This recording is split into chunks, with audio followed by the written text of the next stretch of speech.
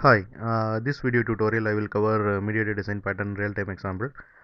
Before you watch this video tutorial, please log into my channel and watch Mediator Design Pattern introduction. Then come and watch this tutorial so that you will understand this tutorial very clearly. Okay.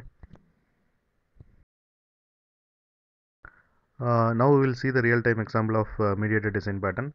Everybody aware of chat room, right? Yahoo support Yahoo chat room.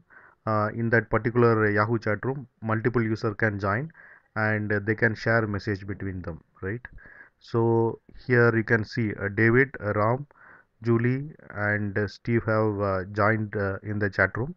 And suppose David send some message in the chat room, that message will be sent it to all the user who have joined in the chat room, right?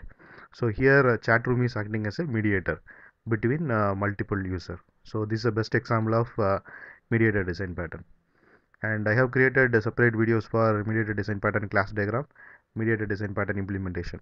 So if you want to know more about this design pattern, please log into my channel and watch those videos. Thanks for watching. Bye.